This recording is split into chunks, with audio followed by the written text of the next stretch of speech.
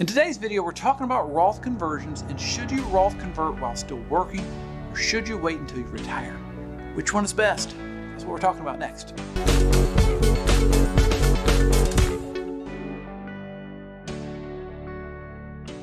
Hey, my name is Mel Stubbs. I'm a financial planner at Christy Capital Management, and we're helping federal employees plan for a more successful retirement. If you need individualized help, click right up here to talk to an advisor. So today we're talking about Roth conversions. So first, let me define what that is. Most people we talk to have a bunch of traditional money in their traditional TSP.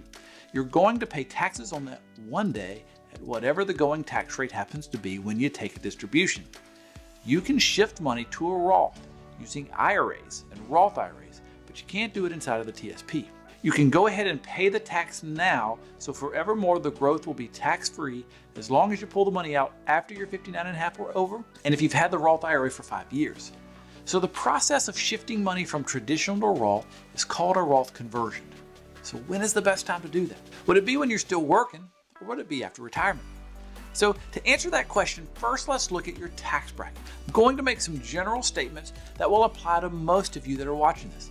And for all the compliance officials out there, this may not apply to everyone, but it will apply to most. So make sure you seek out professional, either a financial planner or a tax professional, to make sure this is right for your situation. Most of the time as a federal employee, when you're getting close to retirement, you're going to be in the upper 22% bracket or the lower 24% bracket. If you are single and you're about to retire from the federal government, you'll probably be in the lower 24% bracket. If you are married and the federal employee is the only worker, you might be in the top of the 22% bracket. If you're married and your spouse also works, then you'll probably be in the bottom of the 24% bracket. So keep in mind that your situation may be different, but for the vast majority, this is in the ballpark of where you'll be as far as tax brackets go. So you'll need to decide at what rate you're comfortable with paying taxes. Most people we talk to are willing to shift money to Roth if they are in the 22% bracket. Some people are willing to shift money even up until the 24% bracket. This will really be the deciding factor as to whether you should shift money while working or in retirement. Keep in mind that the Trump tax cuts are set to sunset, so in 2026, the 22% bracket is going to be going back to the 25% bracket, and the 24% bracket will be going to the 28% bracket. Now, this is under the assumption that it's going to be going away. So now the wise prognosticators out there are saying that they think that Trump's tax cuts will sunset. For them not to sunset, that would mean Congress and the Senate and the President have to come together and agree on something and pass a new bill.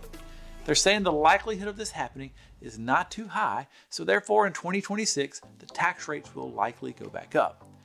So you have a couple of years to decide. Do you want to move money in the 22% bracket? Or do you even want to move money in the 24% bracket? That's really the question. If you decide that the 22% is the most you're willing to pay and you're working and you're in the 22% bracket already, you will have some room, but maybe not too much room, to Roth convert. Now, once you retire, a lot of times you'll move from the top of the 22% bracket down to the bottom of the 22% bracket. So you might could do a little bit of shifting money, and you could do more once you retire if you're on that 22% bracket, and that's the most you're willing to pay. And if you decide that the 24% bracket is a good idea to shift money in, because hey, it's going to be 28% because of the tax cuts expired, and the 22% is going to be the 25% one day, then you can potentially Roth convert a good bit more while working, and then be able to Roth convert a whole bunch once you retire. Roth conversions are something that you want to do.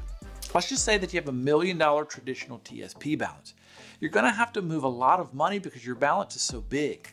Trying to stick to the 22% bracket, if that means you can only move $10,000 or $15,000 a year, is not going to make a whole lot of headway on a really large TSP balance.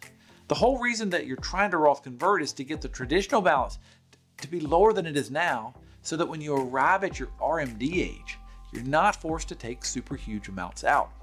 It's all based on that balance. So you can look at your current balance, and now you can figure out in how many years until you turn 75 to try to figure out how much do I need to keep moving every year, factoring in that it's going to be growing in the meantime. Depending on how aggressive or conservative you're invested, it will grow at different rates. But there should be some growth over time between now and age 75, which is going to be the new RMD age. So for some people, to make any headway, you're going to have to go to the 24% bracket. If you're willing to go to the 24% bracket, then you can go ahead and start Roth converting while working. If you decide that you don't want to go into the 24% bracket and the 22 is as high as you want to go, then the majority of it would not be done until retirement.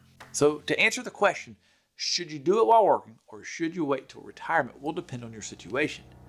First, figure out if you even want to Roth convert.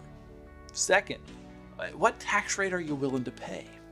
And then figure out, can I Roth convert while working and pay the desired rate that I want? If you can do it while working, then go ahead and do so. If you can't, then you may have to wait until retirement to be able to Roth convert at a tax rate that you're happy with. If all of this, Roth sounds great, but you're worried that it's too late for you, then check out this video right here. Is it too late to start Roth TSP? I think Roth is an underutilized planning tool for people's retirements. So check out this video right here. If you want to get individualized help, go to christycapital.com, click on Talk to an Advisor. My name is Mel Stubbs. Happy tax planning.